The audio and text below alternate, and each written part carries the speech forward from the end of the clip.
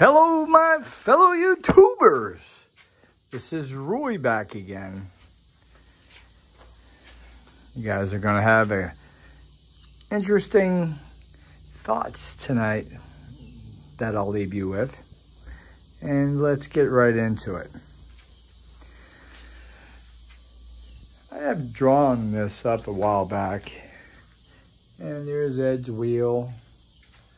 And there's my cones, there's a crystal, there's capacitors, and you can see that they are rotating their field, they're oscillating and flipping their poles. So are these capacitors. And right here, we're showing Ed's wheel, which Ed's PMHs. And I believe this is how Ed floated, so-called, or levitated the rocks. Crystal basically is a rock. And here is victim number one. This is a rock. It's coral rock, and it's got crystal in it. There's the crystals growing right out of the rock. So we're going to take a crystal, which right here I have a crystal ball, quartz crystal. On this quartz crystal, I'm going to try round first. So it isolates the energy into its center. I have a copper flattened out 1/4-inch tube as a copper band on both sides, separated. I got them connected to a transformer. That is a high voltage, 15,000 volt, 60 milliamp.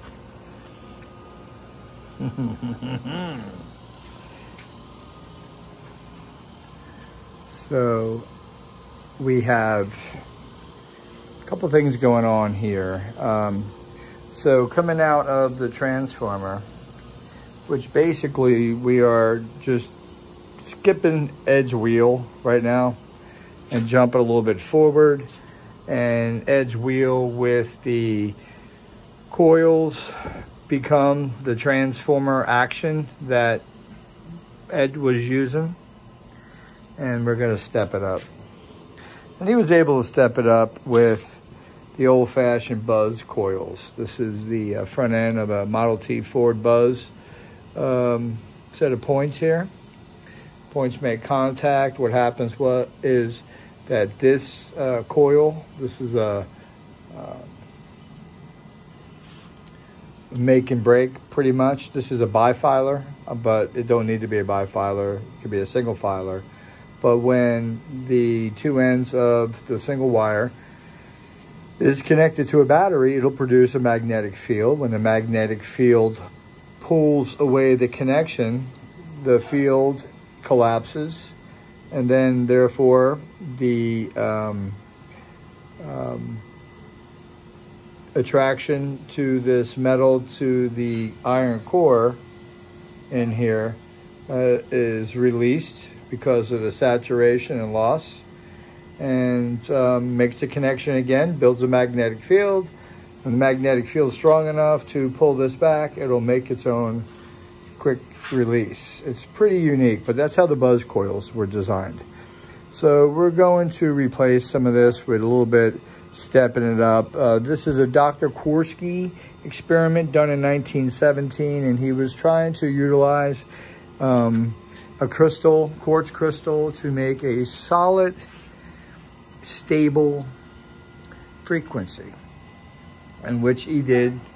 And then 1928, there's another experiment done with the same technique as Dr. Quartz, 1927.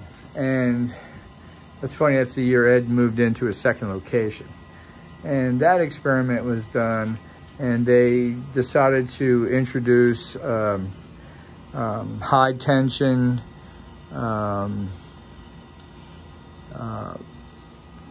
high currents, high frequency, high tension, magnetic field. So this has to swap, but how's it swapping? So we're coming out of, this is AC, 110 coming into 15,000 volts coming out, and we're going into these capacitors. Now let's get into the details here, the nitty gritty guys. So these are 21,000 volt, okay, each one of these, I call them cherry bombs. They are 1,500 microfarads, which that makes them 1.5 nanofarads. We got 4, so that makes 6 nanofarads, which equals 1 nanofarad equals a beer bottle in capacitance. Okay, and the max is 21,000 volts, and that covers us for spikes. This is 15,000. So that means on the 21,000 volts, that means we're only filling up 15,000. So we're only probably getting about 68 to 72% filled, which is perfect. Tesla always said you got to leave some so you don't burn out the capacitance. So we're a little bit under that margin. I like that. That's a good thing to do. And we're coming out of here into the capacitance, coming out of the capacitance into a spark gap. And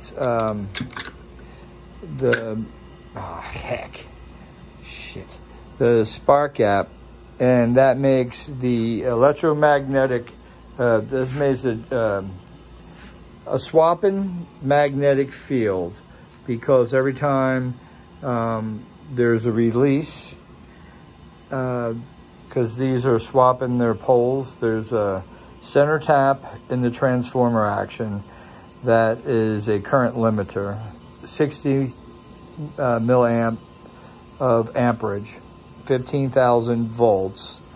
And when one side is a positive, the other side is on the downslope, which of the oscilloscope, so it would be the negative. So they're swapping. So that means that these up top is rotating. So it's positive, negative, and that's what we want. Because the goal here, see, that's what I was saying. Oh shit, I don't want that stuck. So I'm gonna have to somehow. Oh, there we go. All right. So what we're going to do here is, and this is weighted. Okay, so right now there's a magnet. Let's add some weight to it. These are just iron pieces here that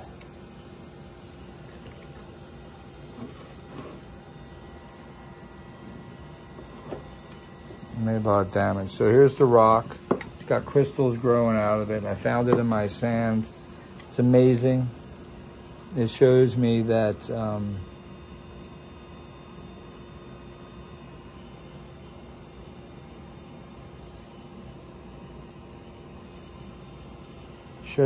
rock transformation crystal.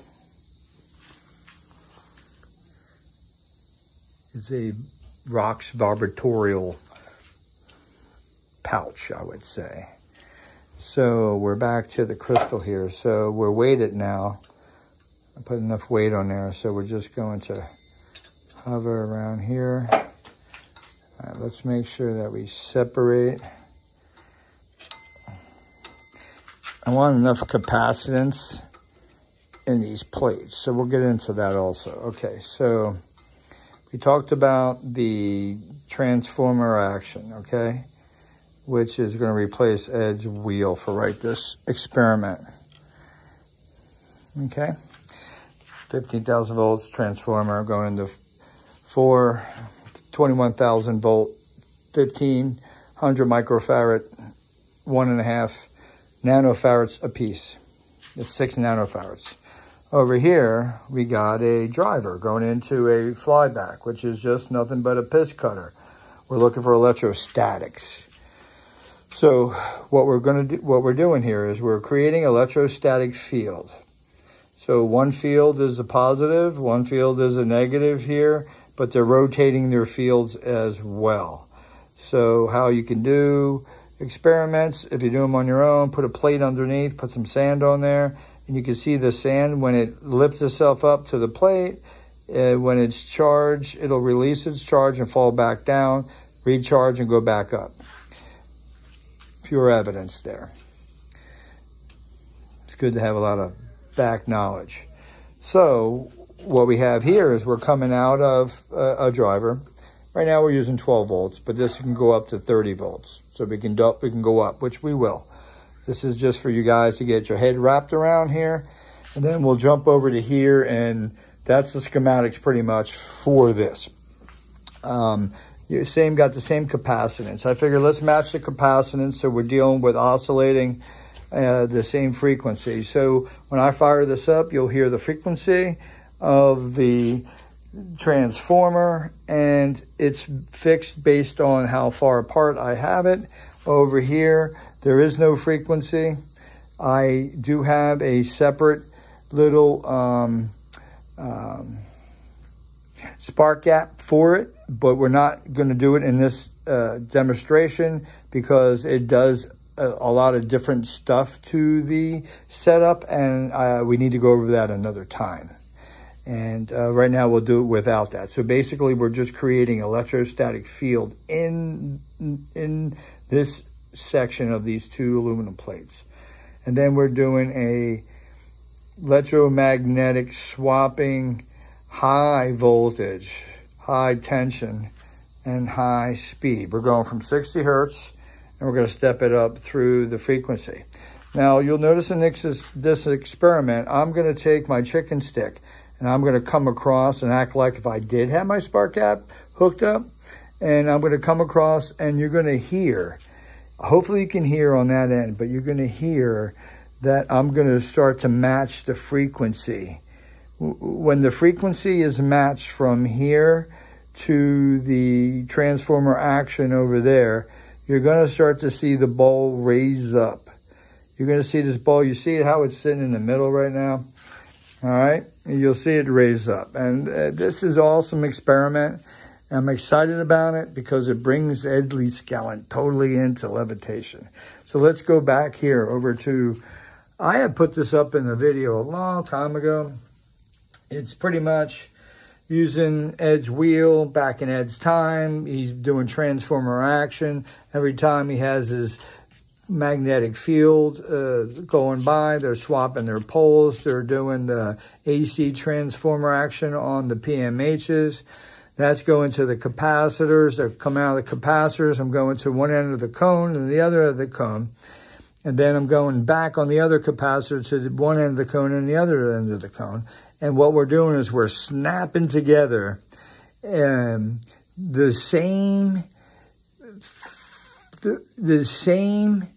snapping together both sides of these capacitors. So basically this 6 nanofarad and this nanofarad is going off simultaneously. Once I get the spark gap over here, you'll notice in tune to that gap. This is why I don't want to get into the other, because it's perfect. But this is a way to show you how I got there. So when I match the frequencies, you'll start to see, like I said, this go up. But you'll also will notice that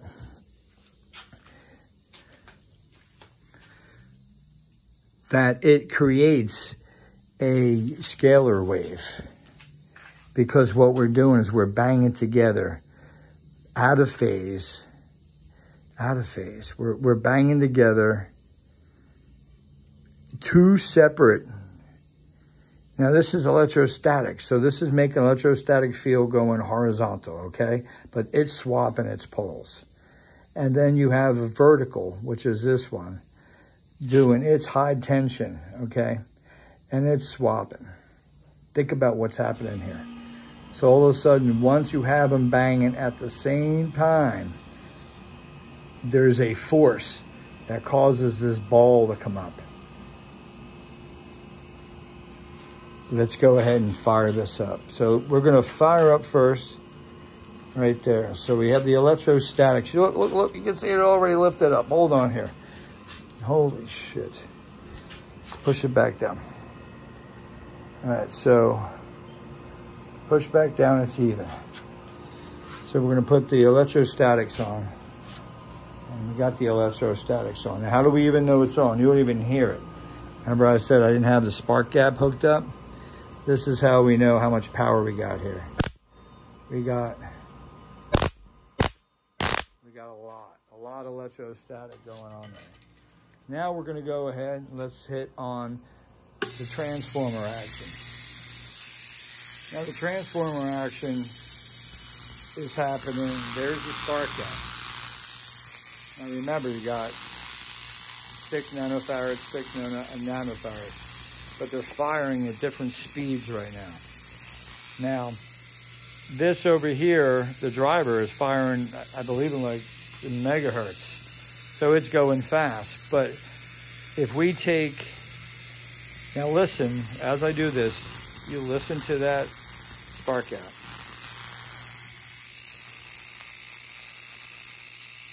Watch the ball.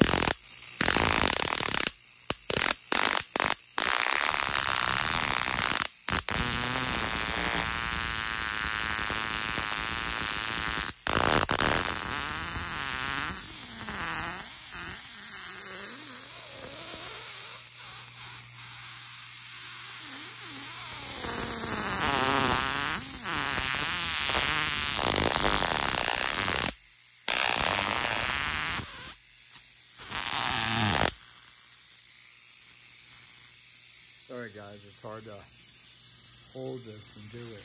I want you to get that spark gap and this gap at the same time.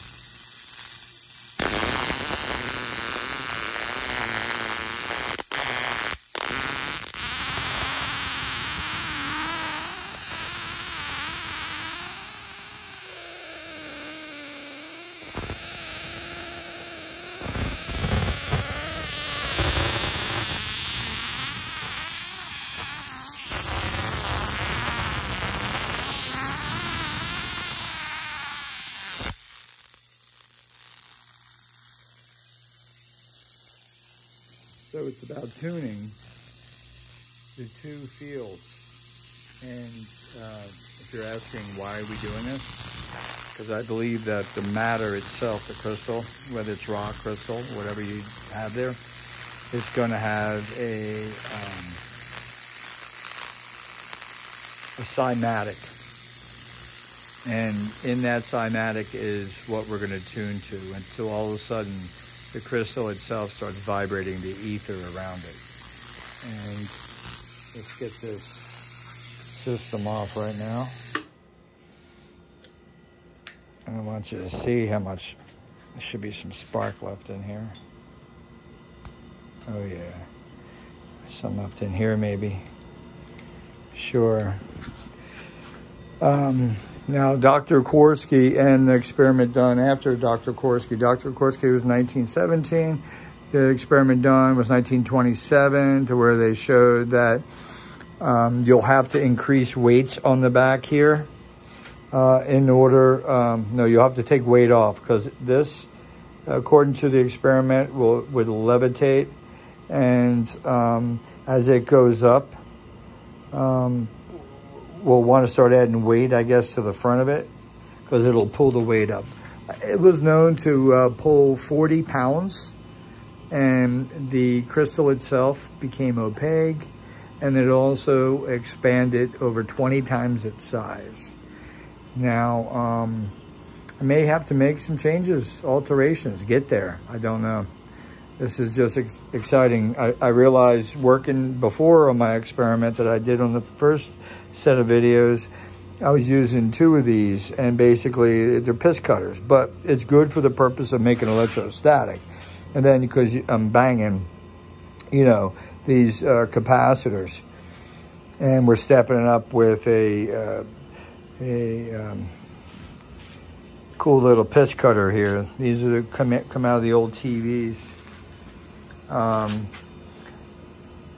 So you're stepping up in voltage. This is like, heck, I want to say 15, 30,000 volts, maybe 30,000. Pretty good. But it's a piss cutter. So jumping them into the capacitance and coming out and creating an electrostatic field in place. you can see, look, the ball is already up on its own. I didn't touch it. So it started in the middle, now it's just sitting up on its own.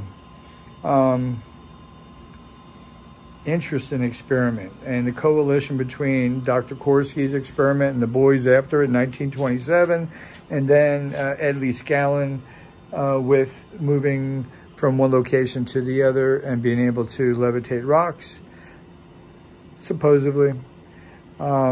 Whether he did or didn't is not my place to prove, but it's my time to see if I could do it. So I just want to leave you guys with that.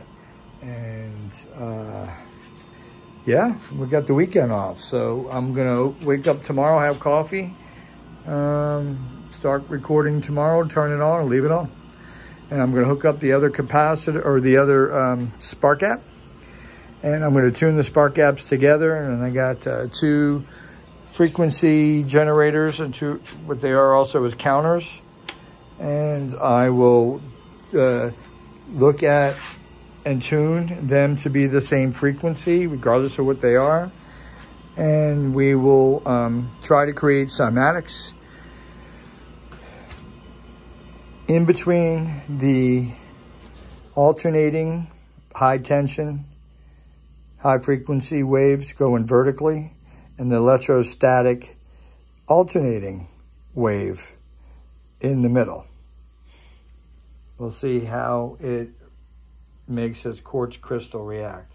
So you can see right now it's clear.